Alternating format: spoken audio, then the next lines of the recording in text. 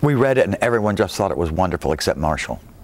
And the difference was he had come down there knowing that she couldn't have children.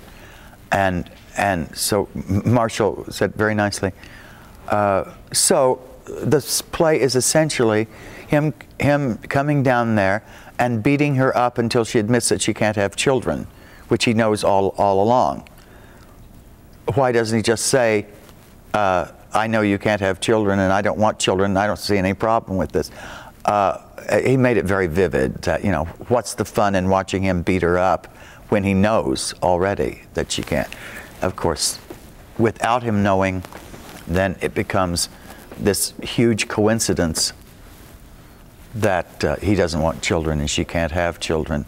And that is called a plot, and it just sticks out a mile in this play.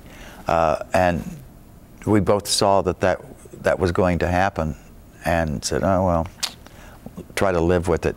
Try to smooth it over as much as possible. But there's almost an audible click when she says, I can't have children.